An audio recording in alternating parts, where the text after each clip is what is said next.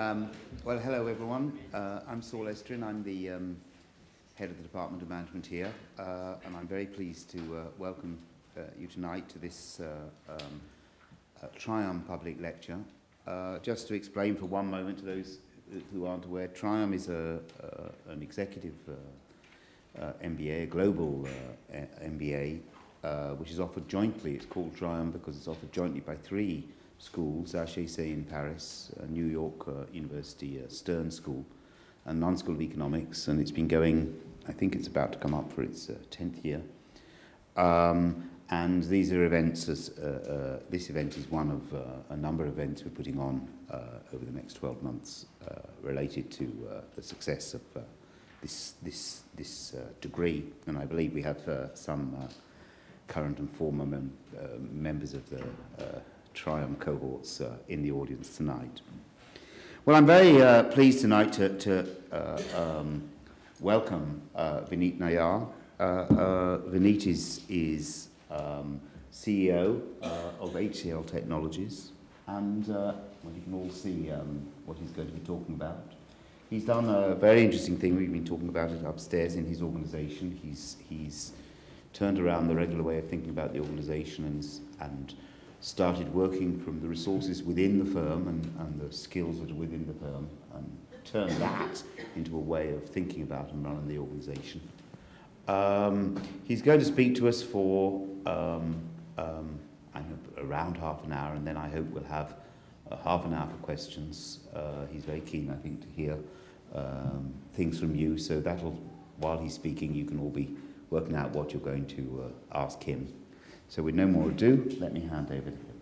Thank you. Thank you. Good evening. Good evening. Let me try again. Good evening.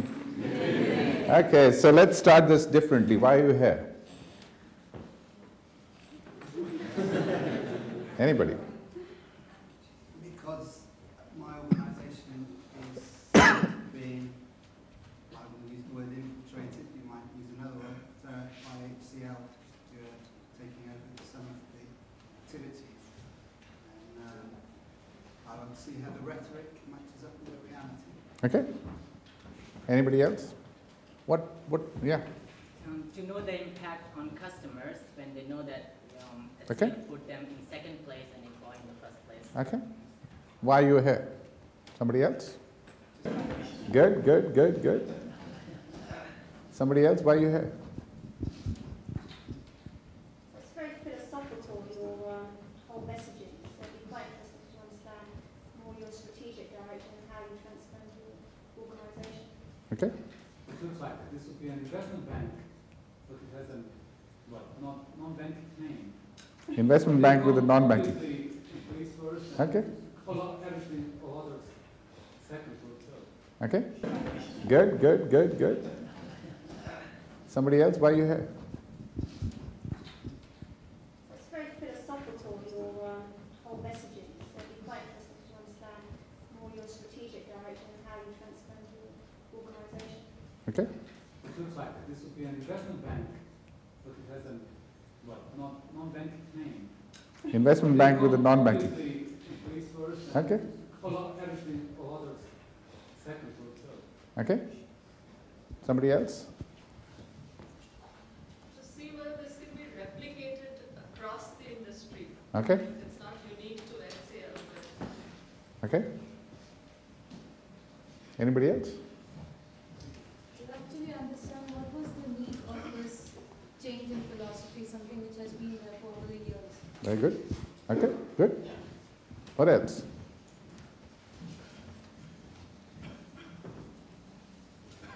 find out what happens to your bottom line after you've done it. Yeah, what happens to your bottom line after you've done it? Okay, good. What else?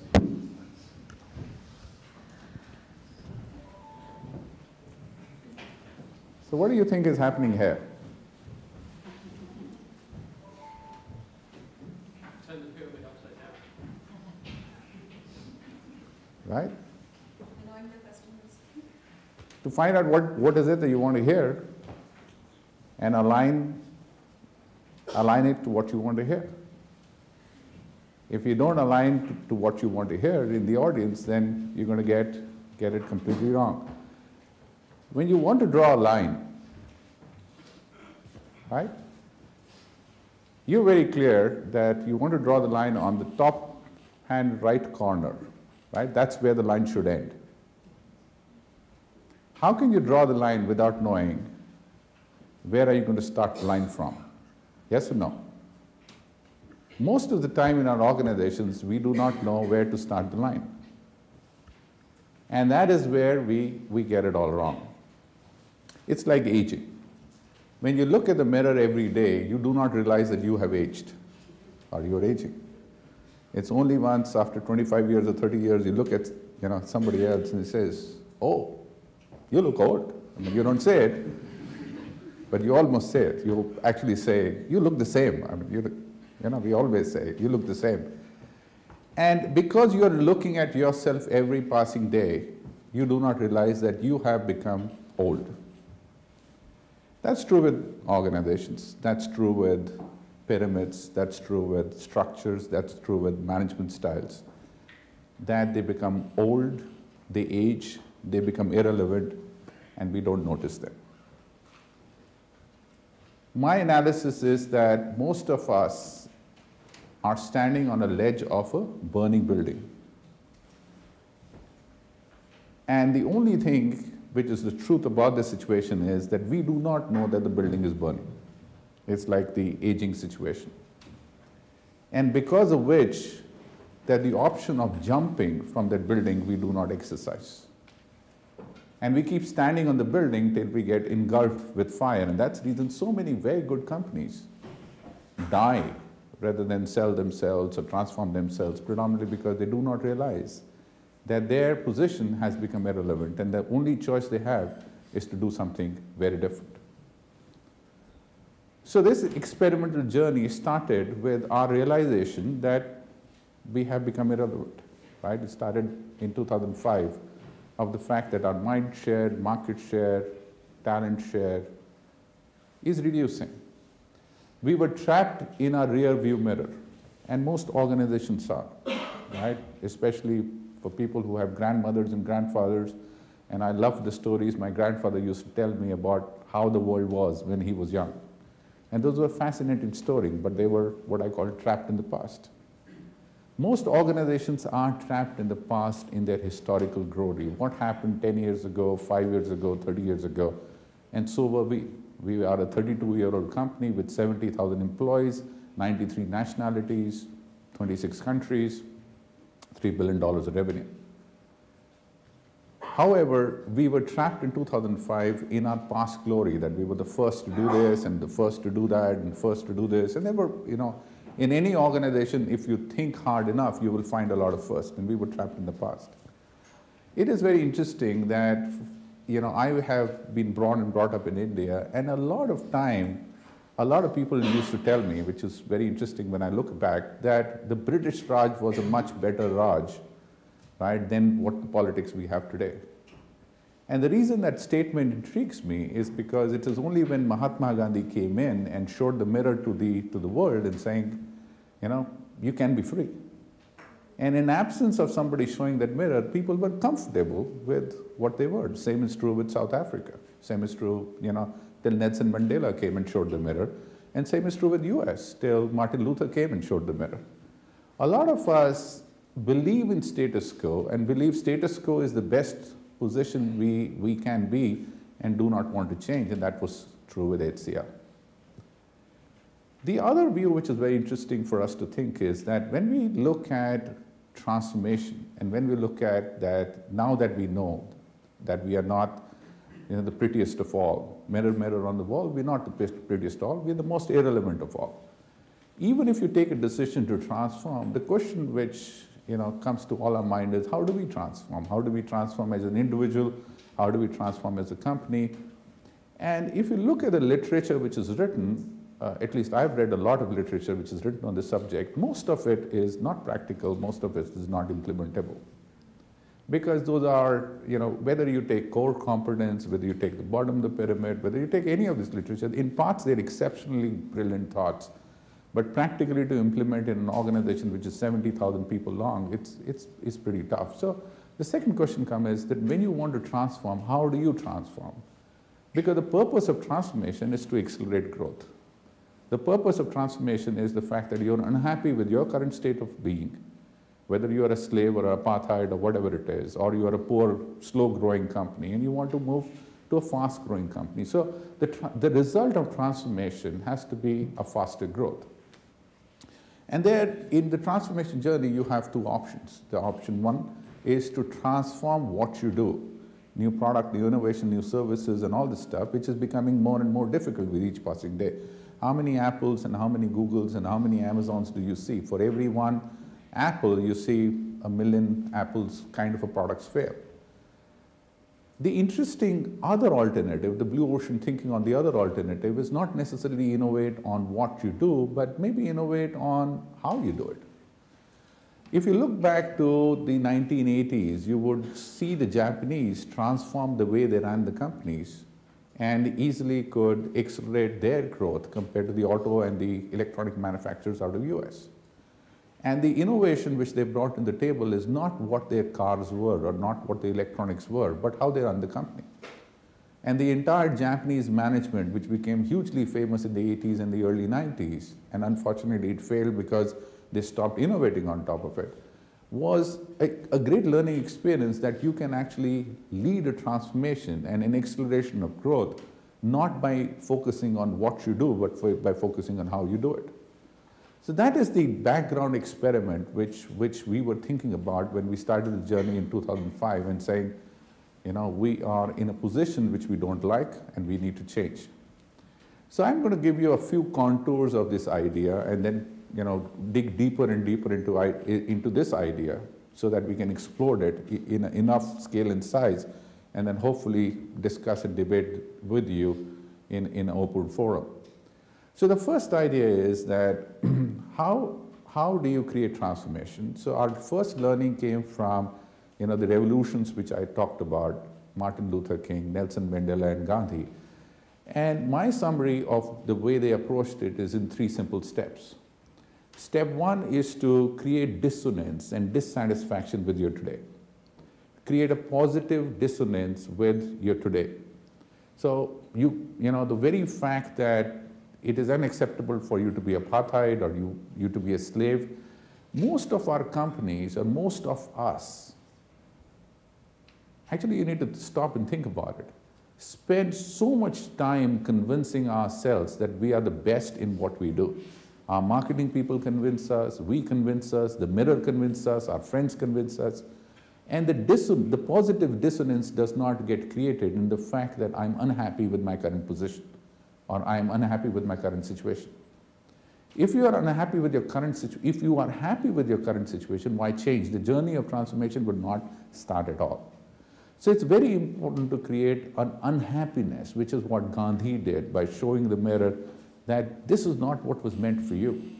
When Martin Luther said, this is not what meant for you. So that's the first step, is create a positive unhappiness with your current situation and get people away from the trap of rear view mirror. You see so many companies and they, you know, people publish book of the fact that what they did in the last 100 years. Now that's good for countries and history. I mean, I wrote a blog when President Obama came to India. And the blog was titled that he was taken to Humayun Tomb, which was, you know, a couple of centuries old, and saying there's no point of going there. What you have to go is have to go into the malls of India and see people wearing Nike shoes, people wearing Levi's jeans, people eating Pizza Hut, and people drinking Coke, and then ask yourself, is India creating jobs for US or taking jobs from US? So that's the critical question you need to ask. And that, you know, that got a lot of attention, but that's the point which I'm making. There's no point of looking in the rear view mirror. What you have to look at, you must understand, this is the first time in history a president of America came to India to sell commerce and went back saying that I have sold to India to create 50,000 jobs in US. It has happened in the first time, so the world is turning around, and therefore there is no point, and the very fact that Obama came, and he was very clear of why he came to sell, He came to create jobs in America, and the only way he could create jobs is to sell more and more to India. And the fact that people are clear about it is that they are moving away from, they are not happy with their current situation. The second is to create a romantic future. What is the romance of tomorrow? What is that compelling vision which will make you jump up and want to be there? You can be free, or you can be the most innovative company in the world, or you can create an iPad, or you can create a virtual e-commerce site which is going to put all the insurance company out of business. What is that compelling vision of tomorrow which is going to make you jump up and give up what is today and want to move to tomorrow? And the third is, what are those small little actions like Dandi March of Gandhi, like the famous speech of Martin Luther King, like the non-violence approach of Nelson Mandela and the way he tolerated apartheid for so many years? What are the small steps do you take to move from point A to point B?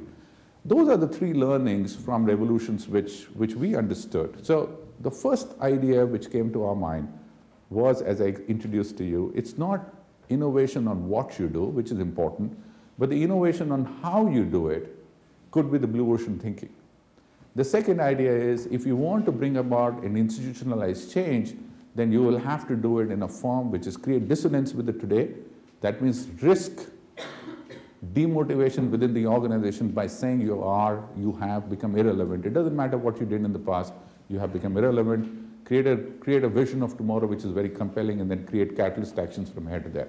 Those are the two concepts we have talked about till date. Now let's talk about the third concept. So the fact is that now that you are walking down the path of you want to innovate in how you want to run the company, you have to ask yourself a couple of very fundamental questions. Now, to ask those fundamental questions, let me tell you a story. So the story is, there are, centuries ago, or years ago, or decades ago, there are two boys who started fighting. And they had these swords out, or whatever, sticks out, and they're fighting with each other with huge amount of vigor. And the reason they're fighting, like all boys fight, they're fighting for a girl, right? Common girlfriend or whatever it is. And nobody asks the girl anyway. But they're fighting. And that's, I'm sure you don't do that, but, at least I used to do that quite a lot. So they're fighting with a great amount of passion. And then what happens is, one of these boys gets tired and saying, he runs to his village and gets 5 of his brothers to come in and saying, you fight with me.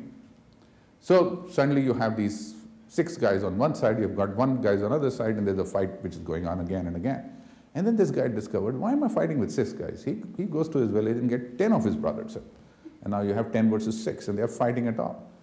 In a week's time, every day the fight takes place. And today, after a week or 10 days' time, you have 1,000 people on this side and 1,000 people on this side fighting with huge amount of passion.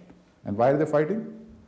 Nobody remembers, right? But they're fighting. And there's so much in our society around this whole thing. But they're fighting.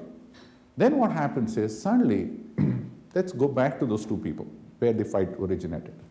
So the first guy who started fighting suddenly realizes, right, the fact that only way to win is to fight more vigorously, and he starts fighting with higher energy and goes in the front and saying, I want to lead, and he pushes his way right in the front and put himself in the harm's way and started fighting harder and harder.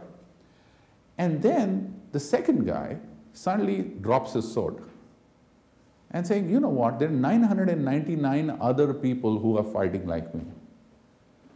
So should I be in the business of fighting, or should I be in the business of something else? And he suddenly realizes that I should be in the business of actually organizing them, training them, enthusing them, enabling them, encouraging them, motivating them so that I can win. So that is the first time he dropped his sword, and that is the first time in my philosophy a manager was born. Now, the reason this story is very important is the only way he could do all the things which he wanted to do was to drop the sword. Now today the problem is, most managers want to be managers, but they don't drop the sword. They keep holding the sword and still expecting to do a lot. Now the relevance of this story is very important, as the manager was born. Now what happens is, 30,000 kilometers away, there was an entrepreneur who was born. And he heard this story. He heard the story of this man in a village who suddenly became a manager and could beat everybody and became ultimately the king of the land.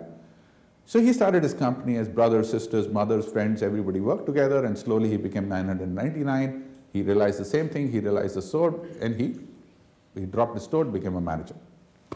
While he became a manager and he became very interested and he says, I'll run the company like this, then he made the biggest mistake of his life. The biggest mistake of his life was to hire an HR manager. Right? So this is very interesting, and this is the point of history where we started getting the organizational structures wrong. So he hired the HR manager and said, you know what? It is your job to motivate the employee. It is your job to enthuse the employee. It is your job to take care of the employee. If the employee is unhappy, it is your job. I'm a manager. Right? I'm going to enjoy all the benefits which are associated with being a manager, but all the jobs which are related to enthusing, encouraging, enabling the employee is with you, HR. And HR, because they wanted to create a job for themselves, they kept on expanding their roles and responsibility without realizing that actually their role and responsibility is to make this guy be a manager. So we suddenly started creating organizational structures where the manager became manager, and then he outsourced his job to the HR, and then he made the biggest mistake. He picked up the sword and started fighting with his employees for credit, for everything. Because he had nothing better to do, because he saw himself as a doer and called himself the manager, and we got that story from which we wanted to learn completely wrong into this story. So that was very clear to us of the fact that the manager should be in the business, which he is not in today, and the organization structures were defunct. There was another thing which is happening in the world which was very worrisome, and it is still worrisome today. 50% of the global world population is less than 25 years old. 50%. Now, whether you like it or not, and there's some of you sitting out here, right, this population behaves differently. You know, I have been trained by this population because I have 2 teenagers, and they train me every day. Right? They can do 6 or 7 things simultaneously. They will talk to you and they will message. You're nodding quite a lot, so you are also getting training every day.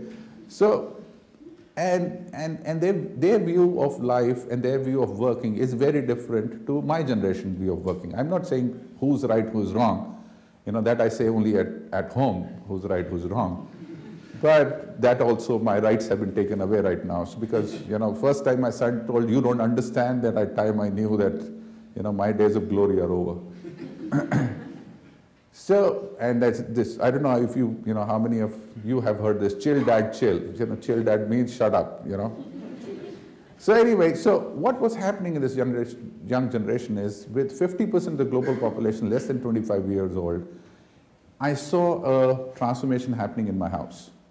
From the command and control family which I come from, where my dad and my grandfather and grandmother used to tell me, do this, do that, and that is exactly what we used to do, to a house which was very collaborative, where my son and my daughter have the same amount of say as me and my wife have. Actually, they have more say in what we do. Now, the way I started looking at the unit of family, the only way we have been able to keep the unit of family intact and not allowed it to break is because we have given up the command and control structures in our family and moved away towards more collaboration. We tell our boys and girls that once you have a boyfriend or a girlfriend, please come and share with us, and we will collaborate with you. We will not pass judgment on you. We will not pass opinion on you, but have a conversation. And the biggest thing fathers and mothers say to their kids is, we are your friends. Now, if you're your friends, that means that we have equal voice. So there is what I call democratization of the family unit, which happened because of which the family units were largely kept in control, and they didn't break up of the kind they would have broken up if we had kept command and control. But if we go to the organization, we have not changed anything. We continue to be autocratic. We continue to be democratic in thinking about our country. We continue to be very autocratic in our thinking about organizations. Now, the same kids are coming into our organizations and getting hugely suffocated because they want to collaborate, they want to partner. At the same time, when they come into the organization, they are structured into a pyramid structure, into an evaluation structure, into a structure which they are not used to, right or wrong. They are not used to, and therefore they suffocate, they are not able to innovate, and we keep telling them that you need to adopt yourself to the organization. And the question I ask is, do they need to adopt to the organization, or the organization need to adopt to them? And the fact that in the family unit, we have adopted our family unit for our kids, do organization need to adopt to the kids rather than the kids adopting to to the organization, especially because the future is the kids. If 50% of the world population is them and it is ever increasing, then there is a need for revolution changes in the organization. So what are these changes? So we asked ourselves some fundamental questions. The first question is, what is the core business any company is in? And the answer is to create value for our customers. The more differentiated value you create for your customers, the higher you will grow. Okay. The second is, where does that value get created? And the answer to that question is that value gets created in the interface of your employees and the customer. That's the value zone. That's where the value gets created. Okay. Third question is, who creates this value? And the answer to that question is that the employees in the interface of you and your customers create the value which results into faster growth for your organization. And question number 4 then, hence what should the business of managers and management be? And the answer in my mind is very simple. The management and the managers obviously have to be in the business of enthusing, encouraging, enabling the employees in the value zone to create differentiated value for your customers so that you can grow faster. That resulted into a birth of employees first, customer second. So if you are in the business of enthusing, encouraging, enabling your employees so that they can create higher value for your customers in the value zone compared to your competitor, you will win hands down. So the concept was very clear. The concept was also very simple, as most new ideas are. The implementation was tough. How do you take a hierarchical, traditional, 32 years old company in 26 countries, 93 nationalities, 70,000 employees, and convert that from one way of thinking into another way of thinking? So there are 4 steps which we adopted to do that. Now, before I go into 4 steps, it's very important for you to understand that whatever I'm saying or written in the book sounds very good in hindsight. In foresight, it was a huge number of experiments with 50–60% of them failed, and there are 40–30% of them succeeded, and those 40–30% of them appear in the book, the 60–70% don't. Right? So take it with a pinch of salt, and that's exactly what I have written in the book. Take it with a pinch of salt, because it's from here onwards what I'm saying. The concept is clear. From here onwards, it's a journey of experiment, and we do not know the proof point whether it works or not. And we will talk about proof points a little later. So the first thing which we did in this journey was what we call the mirror, mirror on the wall, understand the truth, create the dissonance which we talked about. So we brought in huge amount of, we did huge amount of work in the company to create 70,000 dissatisfied people with their current state of affairs and wanting to do something completely different. It was a huge risk to take, and I would suggest that you should take that risk with yourself if you want to go anywhere in life, or with your teams, or with your organizations, because that is that's the start point of departing. And we did that. And we moved away from pride in our past to dissatisfaction with our current relative, state of affairs, and get hyper about possibility of competition coming in. The second state is that, if the soil is not ready, even if the best seeds you bring, the plant is not going to grow in. How do you create a culture which is ready for transformation? And that means a huge amount of trust which needs to exist between the employees and the organization. And if in absence of trust, irrespective of a great idea you have or whatever you want to do, it's not going to move the needle. And people are not going to move to make that happen. So once you are clear about that, how do you create trust? And there were multiple books and analysis we did, but one simple idea we came by pushing the envelope of transparency. So if you are honest, and if you share a lot, people will not distrust you because you have stretched the envelope of transparency to such an extent that people stop questioning you because all the information is there. So as we call it, there are lots of initiatives we took of washing dirty linen in public by giving information to our employees and hence to our customers of the kind they didn't expect. The financial information, what are the areas which are wrong. So I run a U&I portal where any employee can, as an example, any employee can ask any question and I will answer those questions.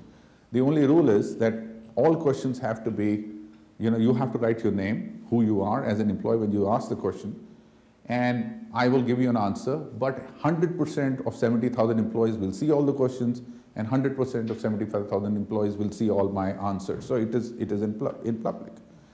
When we launched this, everybody told me that nobody is going to ask you any dirty questions, and they are only going to apply butter to you, by putting their names, because you're asking them to put their names. And I said, no, I think it's going to be different. 99% of the questions which are coming on the web today are all negative, right? It is about what is broken. 1% of the questions which come in have a positive comment about HCL, but 99% are negative, and this is the 5th year running. So you wash a lot of dirty linen in public. You have open discussions about what is wrong with the company.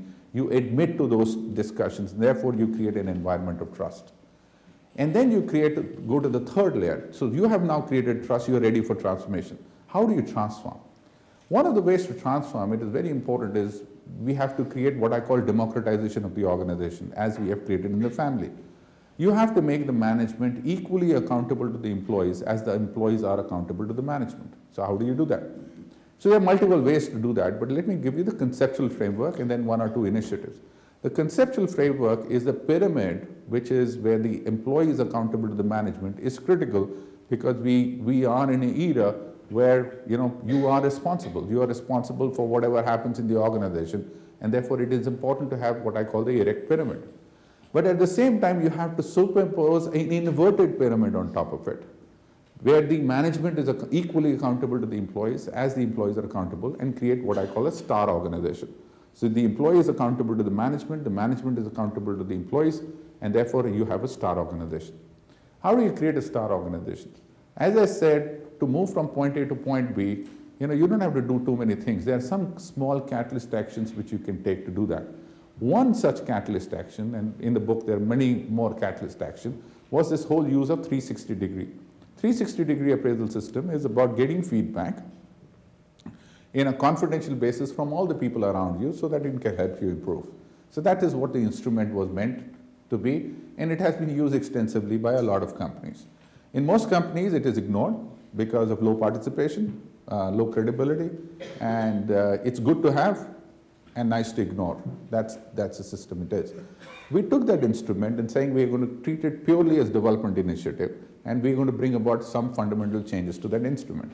So the first change in the instrument is we're going to ask questions only with reference to value add, right? Not nice to know things about the fact that about value add.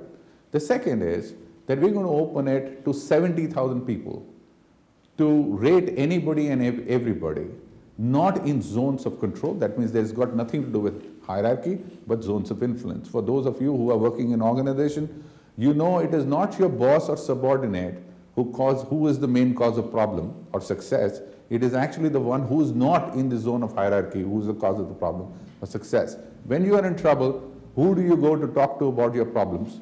Most likely it is not somebody in the hierarchy, it is somebody outside the hierarchy. So we moved away from what we call zones of control to zones of influence, and therefore we said, okay, all 70,000 people can participate in a 360-degree survey of every single manager, including the CEO. Then we took the bold decision. The bold decision was that the results of the 360-degree appraisal, including mine, will be put on the web for all employees to see. Now, the reason we did that was with one single stroke, the fact that you can do an appraisal of a CEO and the fact that 100% of the people are going to be able to see it, move the power away from the corner office into the hands of employee notionally, right? But it was a big movement. It's always small steps you take which create very large impact. Large steps you take create very small impact.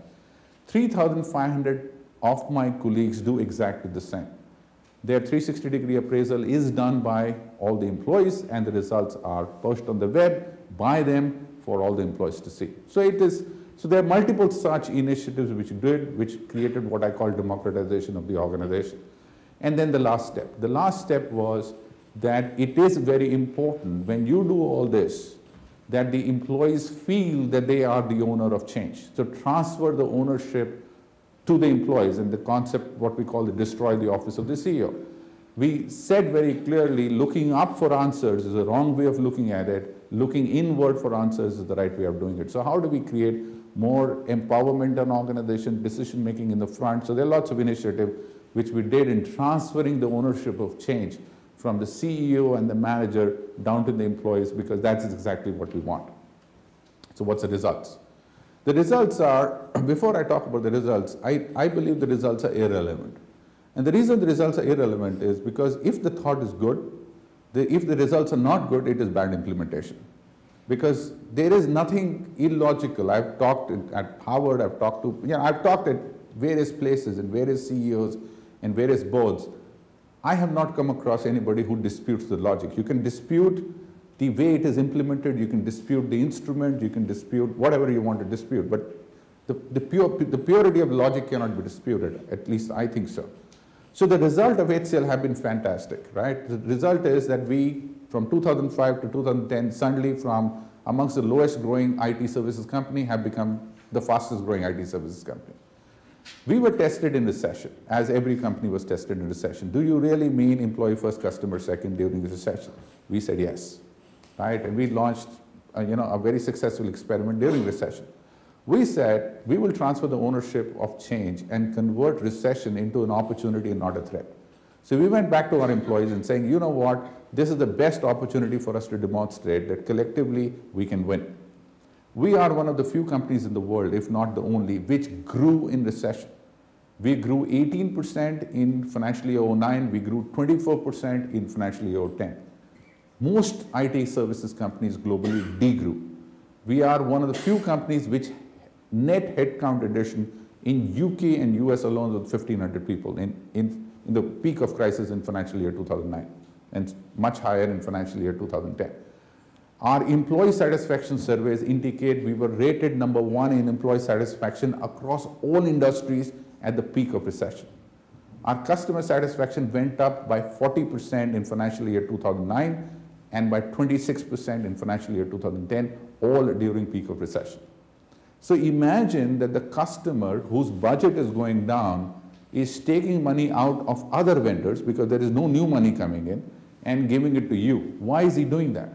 And when I asked a number of customers to why they're doing it, they are saying very thing. The enthusiasm in the eyes of your employees, the passion they demonstrate for the work, the lack of ambiguity in their mind as to what is going to happen with their jobs, and the empowerment they have to take decisions which are in benefit for me is the reason I have taken the money away from one vendor and giving it to the other vendor. I just want to summarize here, and I just want to conclude by saying the following. I think we are in a position today that we will be challenged by many things: emerging economy, changing demographic profiles, changing consumer behaviors, digitization. Every single company which at least I deal with, and I deal with a lot of companies, are becoming obsolete because their business models are obsolete and the way of working is obsolete, and the amount of spend they have put in IT to get them ready to digital age is obsolete. The whole mobility, there are a huge amount of trend changes which are happening of the kind and scale and size we've never seen before, in public services, in government, in NGOs, in private companies. Innovation is the only way out of this position. The only way the innovation work is, unfortunately, they still have not discovered machines which can innovate. So human beings have to innovate. It is thus important, if you want to succeed, to find ways of putting human being back in business, to put human being at the center stage of your innovation. It could be employee first, it could be something else, but you have no choice, in my mind, but to put human being back in business. Ours was one experiment. I'm sure you're going to discover your own experiments. Thank you so much.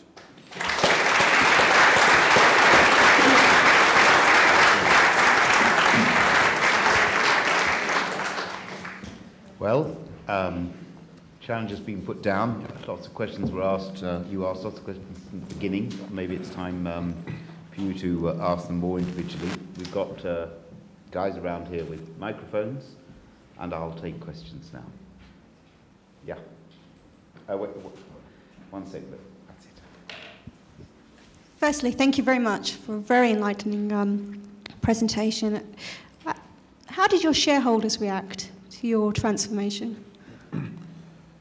The first question somebody asks is, how do customers react? Then let me ask and answer that question. I truly believe that customers are amongst the smartest group of people. And all these golf-playing CEOs and CEOs who sign on behalf of napkins over dinner and drinks, their age and day is gone. The customer is very clear, at least in our business, that what he's buying is a group of very intelligent, very innovative, very motivated people who should be enabled by the organization. That's what he's buying. So my answer is that the customer sees employee first as the way the management is saying that I'm not going to be the hand of God who's going to prevent my employee to deliver what is best for you. I think there's an echo, I'll switch this off. But I'm going to be in the business of making my employee deliver to you. Now, therefore, the customers get it, and that's the impact of revenue and profit growth. As far as the shareholder is concerned, they were the most concerned when I talked about this, because as somebody said, what happened to your bottom line? Because everybody assumes employee first, customer second is about pizza parties, holidays, higher leaves, and it's got nothing to do with that. It's about making people who want to play their hearts out to run a sub 10-second race, giving them the opportunity to run a sub 10-second race. It is not about the pizza party. So shareholders initially didn't get it because we communicated wrongly. Today they love it. I mean, our market cap is twice as much as it was in 2005. We grew 58 or 59% sequentially last year on a stock market. So shareholders love it. So once you get it, there is nothing like success. So since it is successful, everybody loves it. But in the end, employee first, customer second. I keep saying employee first, customer second is not about love for employees. It is that putting humans being back in business is the only way you can outperform others. It's a pure business strategy decision. And that will result into better benefits for customers and better benefits for shareholders.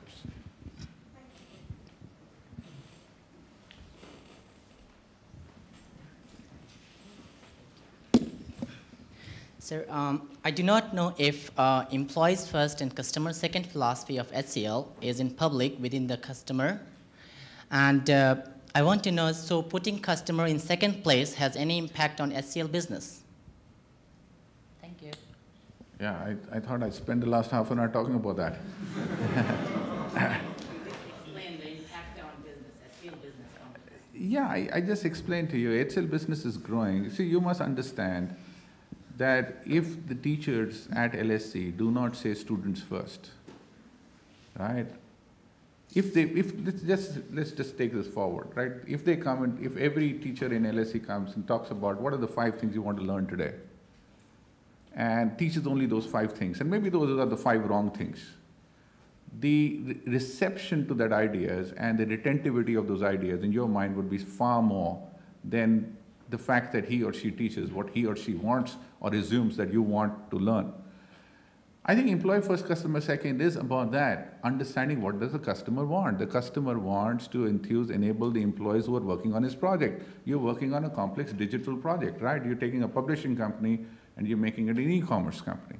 Now, who's working on it? There may be 50, 100 very bright people working on it. So what the customer expects that these 50, 100 people, you as an organization, please take care of them. Because they are the people who are delivering the core value for me. Please take care of them. Please make sure they have the tools, they have the training, they have the knowledge, they have the resources, so that they can make me an e-commerce company. That's what the customer wants. So the customer always knows that as far as he's concerned, it's like flying in an airline, right? 777, you're flying in American airline and I'm flying with Singapore airline, right? My experience going towards Singapore and your experience of going towards Chicago is very different. Same airline. Why? Because one set of employees feel one way, another set of employees feel another way. And what do you want while you are in the airline? You're saying, please, American airline, take care of your employees. That's what you would say, right? So that's a difference. So customers always get it. The fact that they say HCL now gets it, let's throw more business at them. Gentleman right at the back, up there.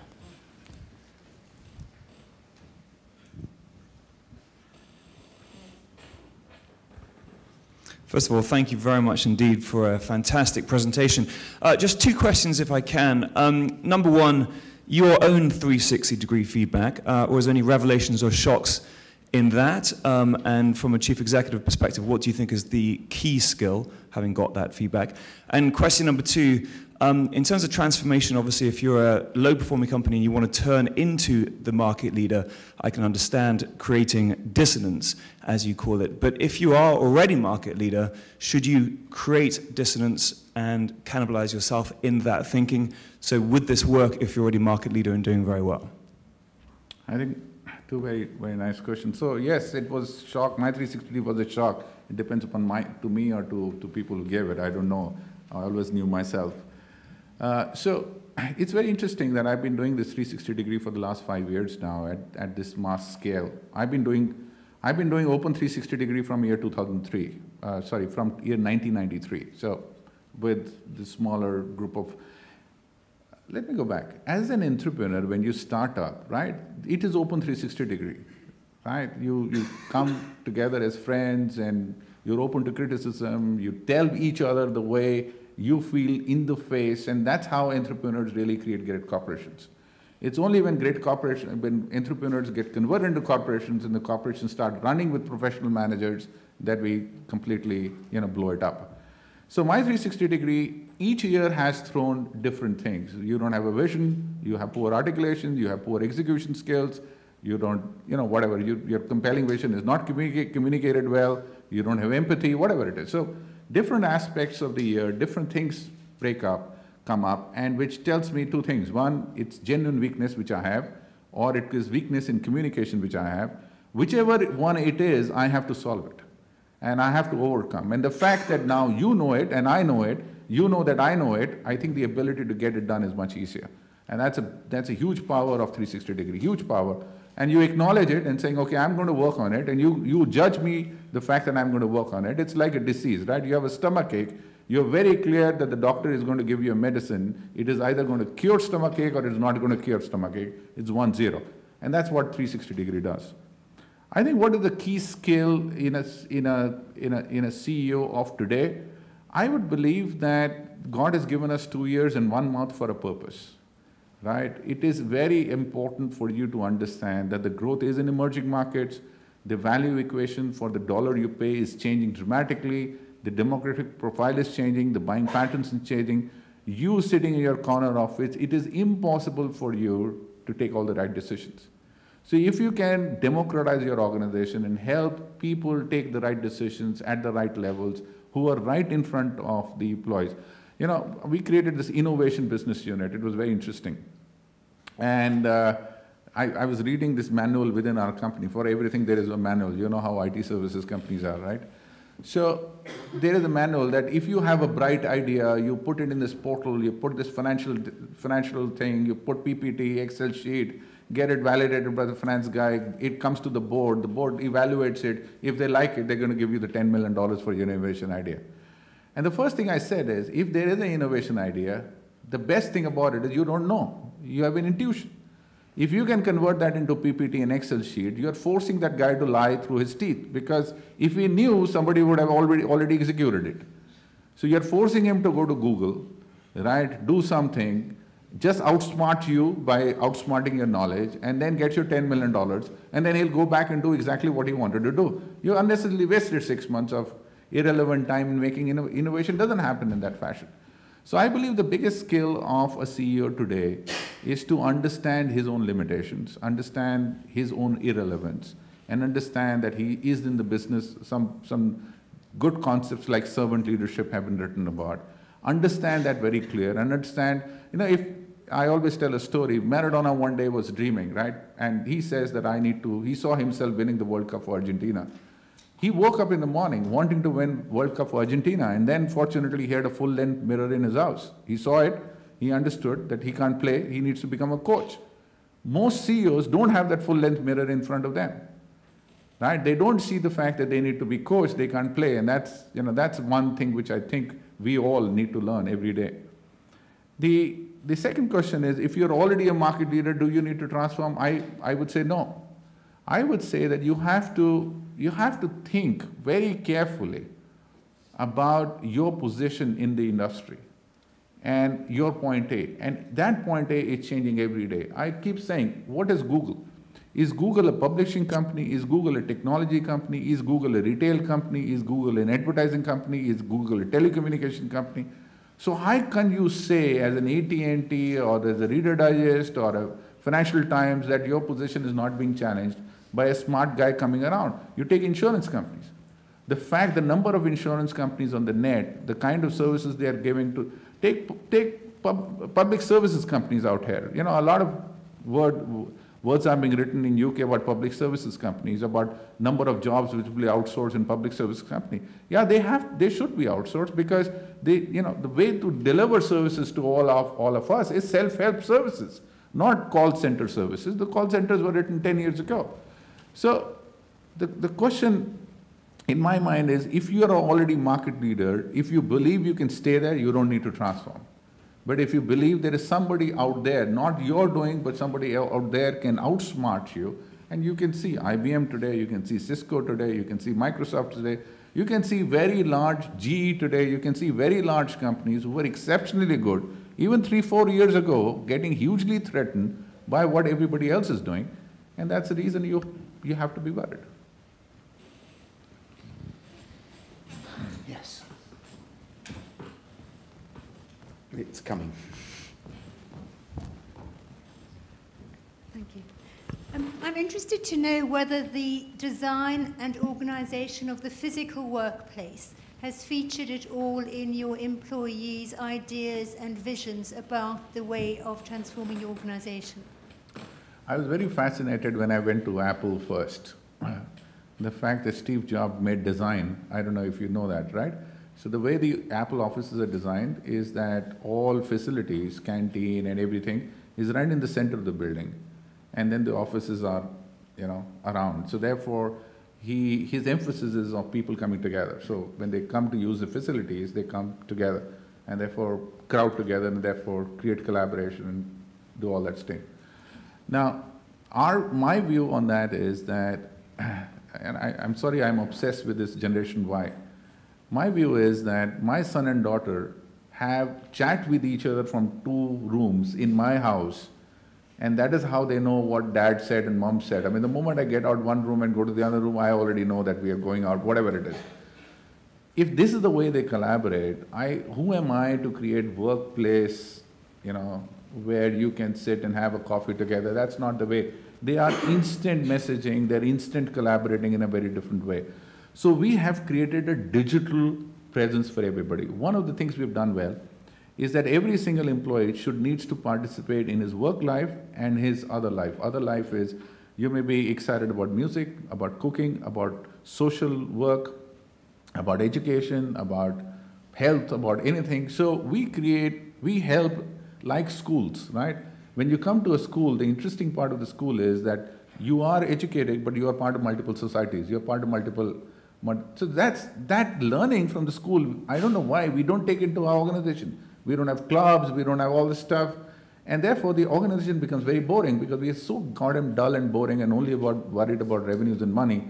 And we do not understand that these kids have come from a different. So we have created a huge amount of digital presence and digital participation so that people want to participate more. That's the work culture which we are investing in, not the physical work culture.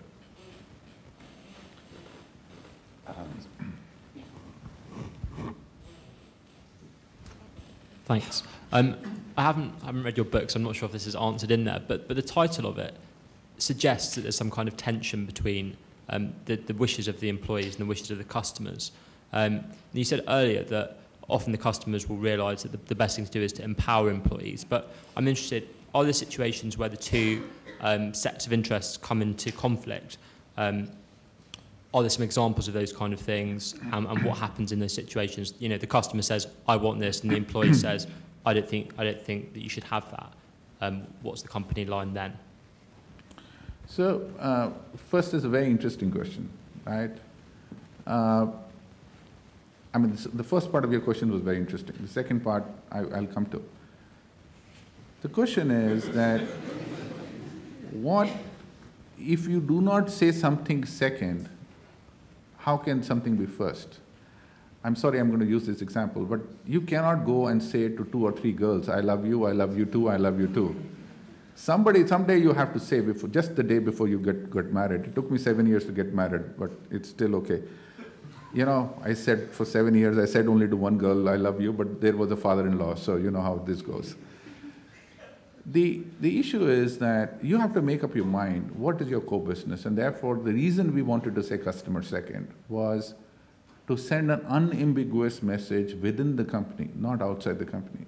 Because this is an internal slogan. The book title is based, you know, we did employee first, customer second for transformation. We didn't do it to write a book. So unfortunately, the book has this title because Harvard thought that, you know, that's the best thing to do, which I don't, that this business I don't understand, fortunately. So employee first, customer second, internal slogan of our campaign was critical so that nobody hides behind what the customer wants. So therefore, in any initiative you want to take, I always believe, and that's always I do, while you say what is important, please also say what is not important. It is shutting doors which will get you to the destination, not opening doors. If you know what doors to shut, doors will open for you. If you only focus on opening doors, you will always be opening the wrong doors.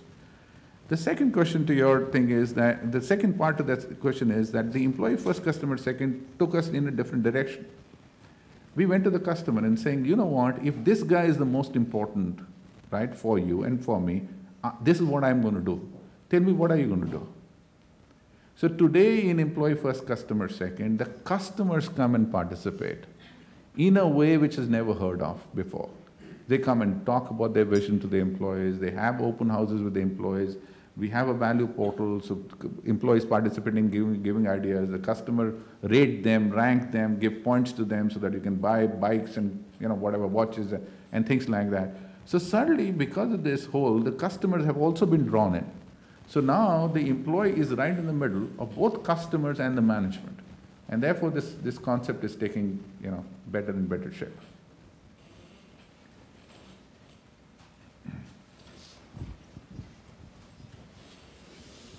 Hi there. You've mentioned Generation Y. And as someone who manages some very bright, capable, but overall exceptionally impatient, bright minds, can you give some thoughts about how you get that marriage between experience, longevity, that things do take time, even Facebook apparently, and then how do you actually get people to be productive in that? It takes me, and what background, are you from industry or are you from education?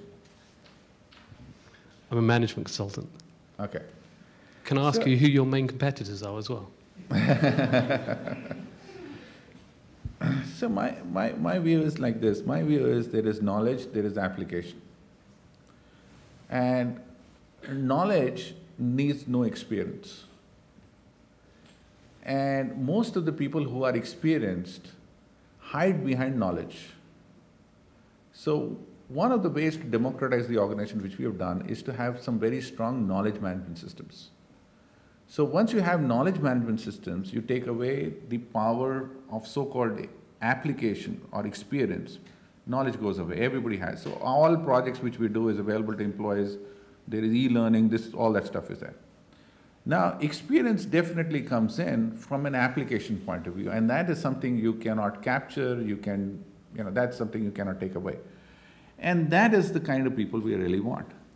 So people who can take what I call event correlation people who can take unrelated events, correlate them, and come to a conclusion, which is very different than the conclusion you and me will come to, is experience.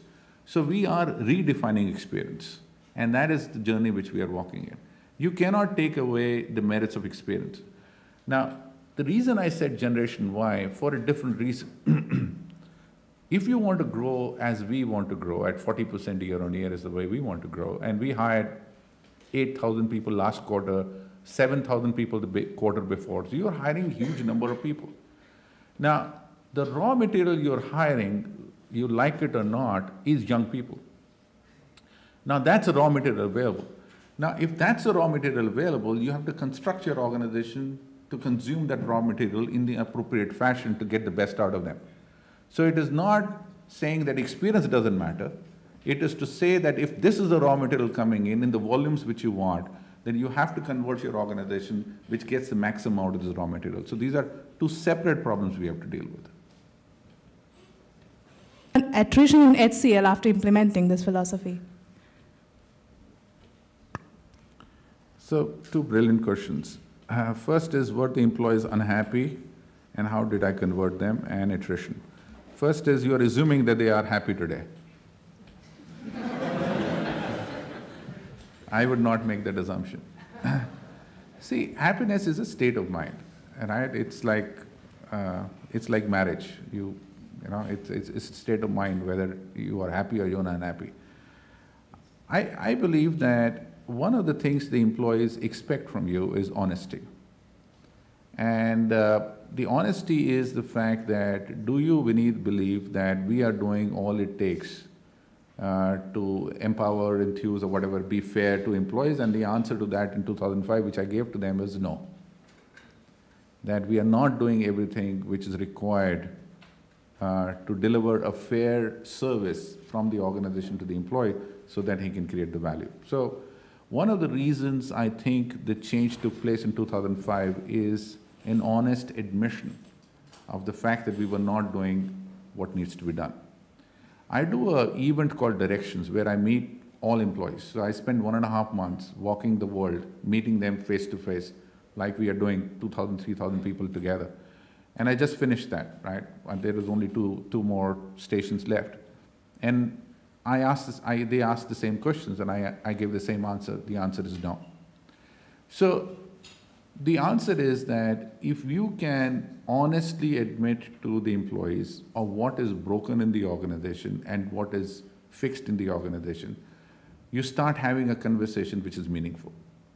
And that's something which we have done honestly in HCL because, and I always say that we are broken in perpetuity, right? We will never be fixed. So if you think that we will deliver world-class services, you have to go and join Zippos, right? But you know, not us.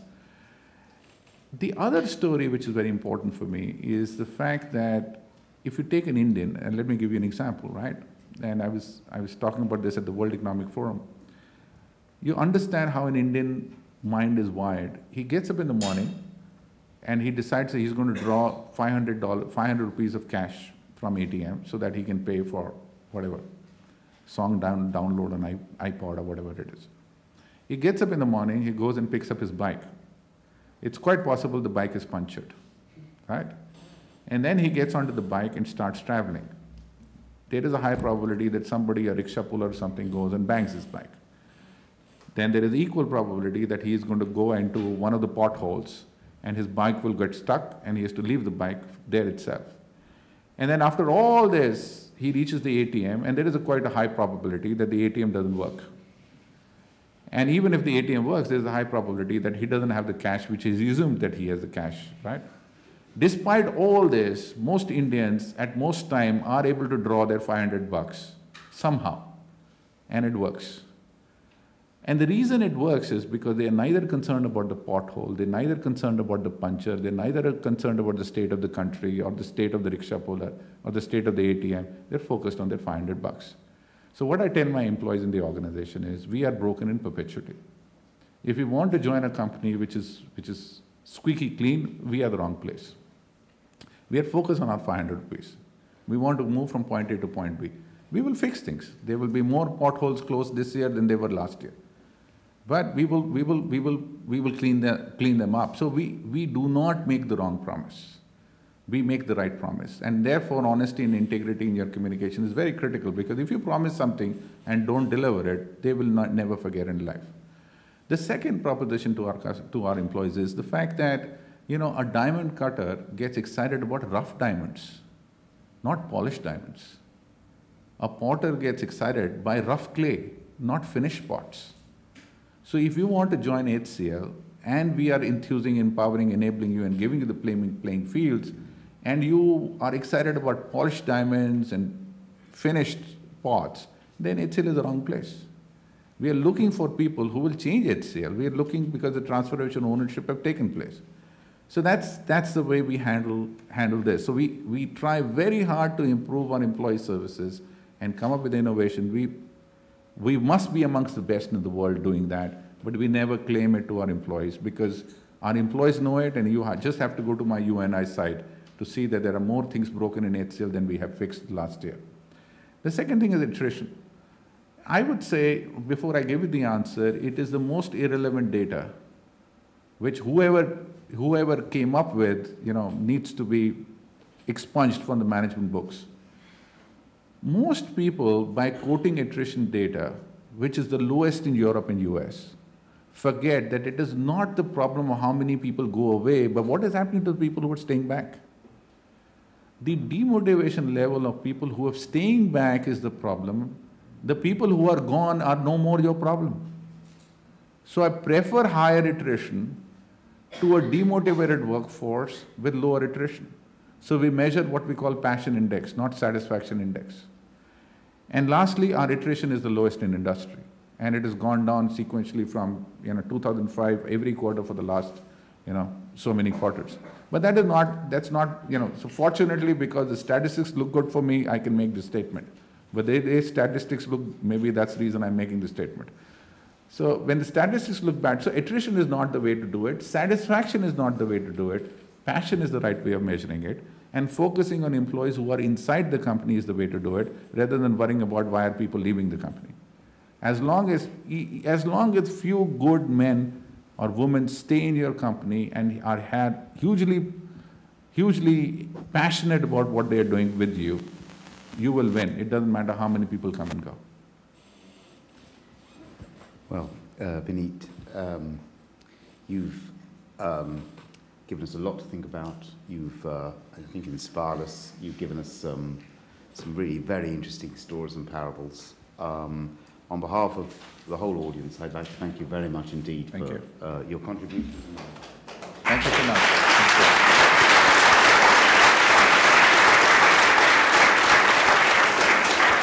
I'd like to give you a small memento from the Triumph organisation for this. Thank you very much indeed.